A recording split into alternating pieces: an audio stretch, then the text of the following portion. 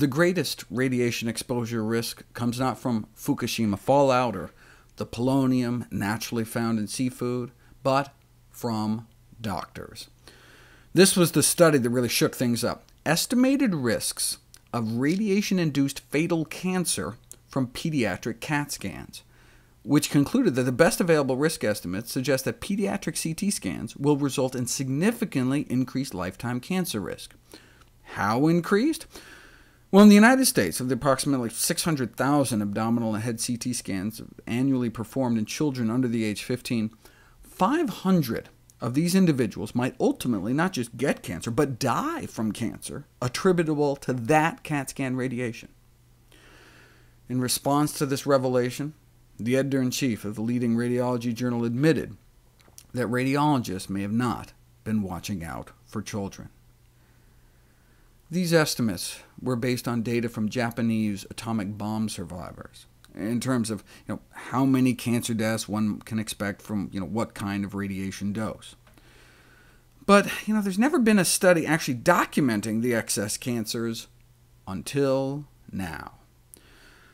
Turns out the X-rays released by CAT scanners might be twice as carcinogenic as the high-energy gamma rays released from the atomic bombs.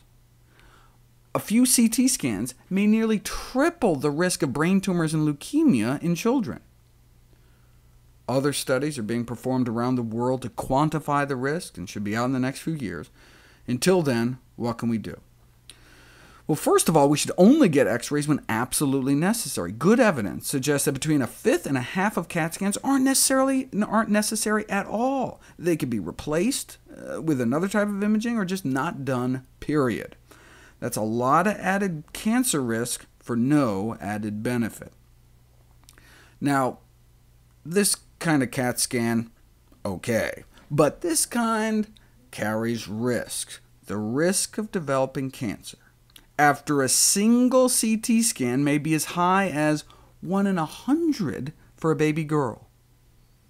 It can take years for cancer to develop, so that's why the risk is lower in the elderly, since they have fewer years to live.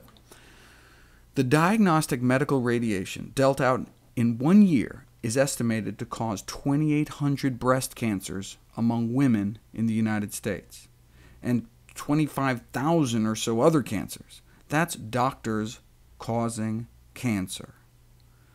One chest CT scan is like getting 400 chest X-rays, and a stress test heart scan can be like getting over 1,000 X-rays. Doctors need to communicate the risks of these procedures.